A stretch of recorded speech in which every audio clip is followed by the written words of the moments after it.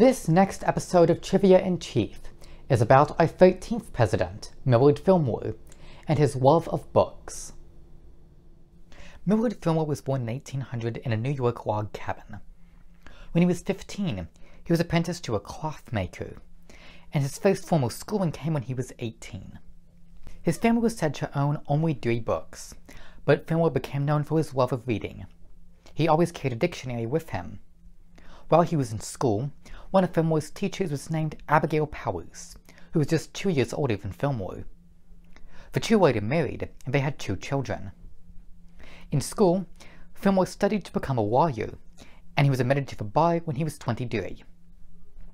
In 1828, he was elected to the New York legislature as a member of the anti-Masonic Party. 6 years later, he joined the Whig Party.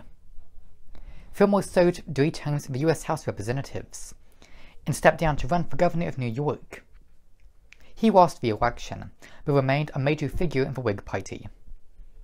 In the 1848 presidential election, Fillmore was nominated as running mate for Zachary Taylor. Taylor won the election, and Fillmore became vice president. One day after Taylor's death in 1850, Fillmore was sworn in as president. He was the final Whig president, and by consequence the final president not affiliated with either the Republican or Democrat parties. One of the largest issues of the time was slavery, and in an attempt to reconcile the North and South, the Compromise of 1850 had been proposed during Zachary Taylor's presidency. Taylor himself was actually opposed to the compromise, but Fillmore supported it. Fillmore was also a supporter of the Fugitive Slave Act, which authorized the U.S. government to return runaway slaves to their owners.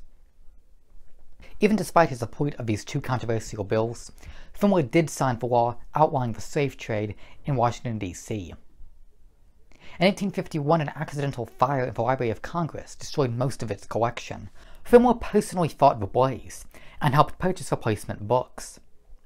Fillmore also established the first permanent library at the White House.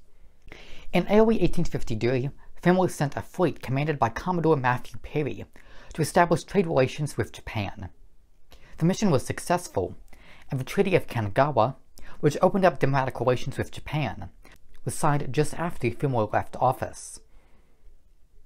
Because the Whigs were more opposed to slavery, his support of the Compromise of 1850 and the Fugitive Slave Act are likely why he was not chosen as the Whig candidate in the 1852 election.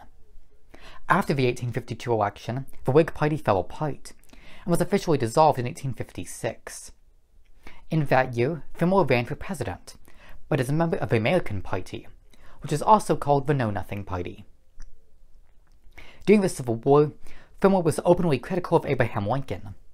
Fillmore died in 1874. Today, Millard Fillmore is not remembered well.